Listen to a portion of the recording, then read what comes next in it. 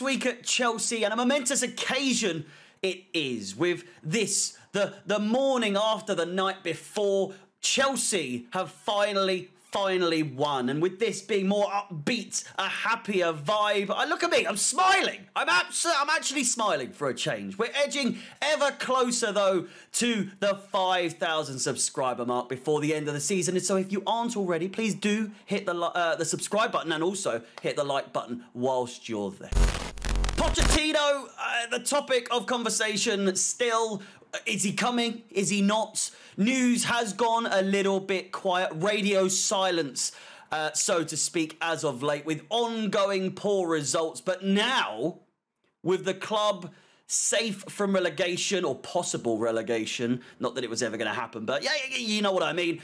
Surely now we can expect to see some progress with regards to the vacant managerial position, possibly even confirmation of Pochettino to Chelsea. It is alleged that the conversations between Pochettino and the club are ongoing still, and that nothing has collapsed. Details of a contract are still being negotiated, mainly regarding the length of the position.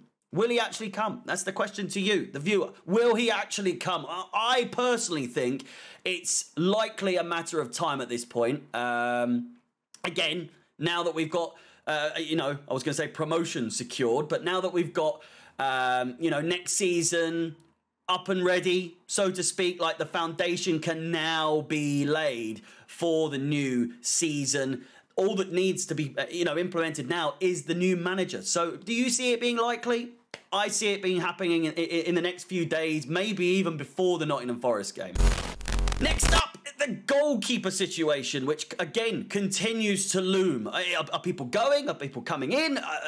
It's all over the place. Edouard Mendy up first, and the Senegalese goalkeeper, whose contract situation has been up in the air for quite some time now, with the goalkeeper expecting maybe, to a lot of people, a lot more than he deserves. One really exceptional season, and then, if I'm not mistaken, really good up until the African Cup of Nations, and then it was all downward from there up until now. He is expected to be sold at the end of the season. With that said, with Andre Onana, again, the likely replacement. We spoke about him in the last episode, but it's seems as though he will be the most likely replacement, coming in the opposite direction. Not only that, but bids of KEPA, or for KEPA Arrizabalaga, are also alleged to be open for consideration. Whilst KEPA has shown glimpse, and I've praised him maybe a little bit too much at times, and then, been a bit harsh, like yesterday. I mean, we won't go into that again, but I think he could have done better. It was a brilliant shot nonetheless, brilliant goal. But still, whilst KEPA has shown glimpses of improvement over the last season, there are still a lot of room, or still is a lot of room for improvement. And quite frankly, with the time he's had at the club, he's been here quite a few years now, it's probably the right time and the right point in this, tenure at the club, that we call it a day with him and look for worthy replacements. He's been on the bench. He's been our second goalkeeper at times. I don't think he'll want to do that. I don't think we want him to be our replacement in terms of, second goalkeeper again. Mendy certainly doesn't want to be that anymore, so he's going to be gone. KEPA, as I said, won't want to become second goalkeeper again, so it's more likely that we're going to lose both of them in the summer. What do you think? Would you be okay with both of those leaving, or would you rather one stay or both stay? I highly doubt it, but let me know in the comments.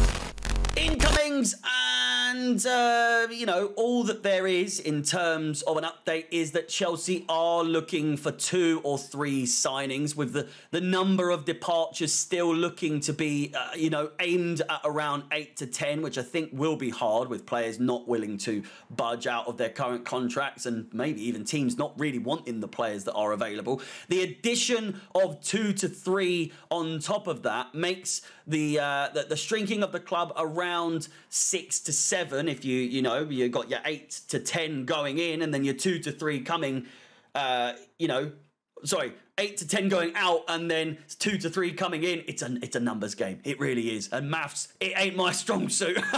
But still, that would be around 6 to 7 players. Not only that, but of course, we have got the inclusion of Malagusto and Kunku, Andre Santos, and who else knows? Who else?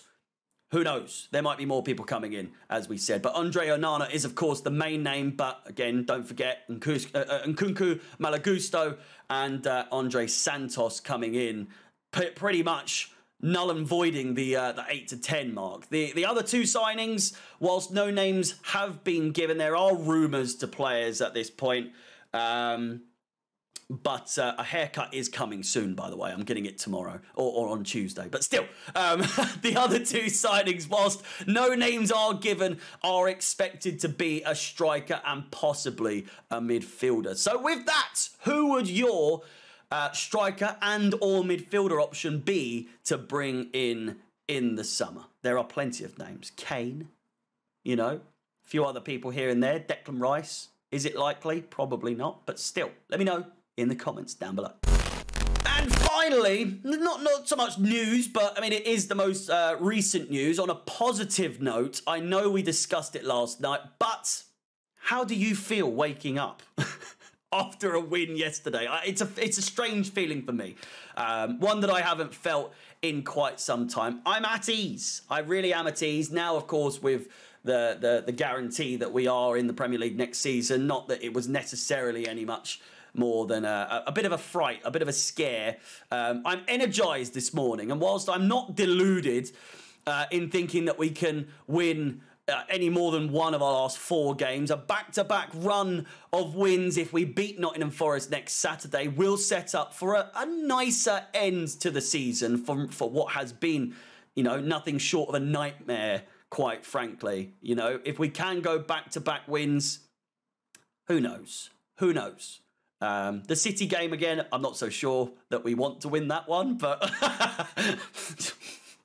it is what it is. For our first win against Man City to be one that helps Arsenal, first win against Man City since we won the Champions League, rather, for it to be that of a win that gives Arsenal a little bit more of a chance. They're probably not going to win the league, but I don't really want to help them in any way, shape or form. With that said, that's episode 3 of This Week at Chelsea in the books. If you're feeling, I hope you are feeling as good as I am today. Please like, subscribe, hit the bell notification to be notified of any future content on the channel. My name is Harry, up the Chelsea, and peace.